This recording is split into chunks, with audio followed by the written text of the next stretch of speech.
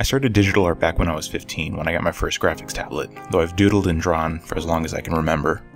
The biggest jump for me in my art quality was learning to surrender to my passion, being able to fully embrace it both mentally and emotionally, and my art bettered itself for it. I draw a lot of fan art and fantasy art, but the important thing is that I'm always drawing. The difference between an apprentice and a master is how much time they've dedicated to their craft. Art is about practice. I've never taken an art class, however. I'm entirely self-taught, but I've looked to both peers and masters for guidance. I spent a few months of hard training and critique from fellow artists, allowing myself to improve by leaps and bounds in just a short amount of time. However, my favorite mentor has been Bob Ross.